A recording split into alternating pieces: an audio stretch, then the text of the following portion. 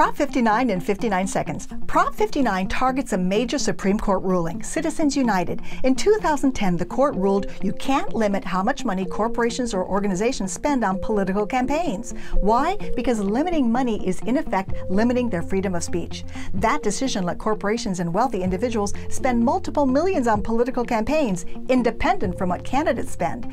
Now, supporters of Prop 59 say corporate money is corrupting democracy. They're calling on the California legislature to help undo Citizens United. How? By proposing a constitutional amendment that would declare that corporations are not people and don't have the same free speech rights.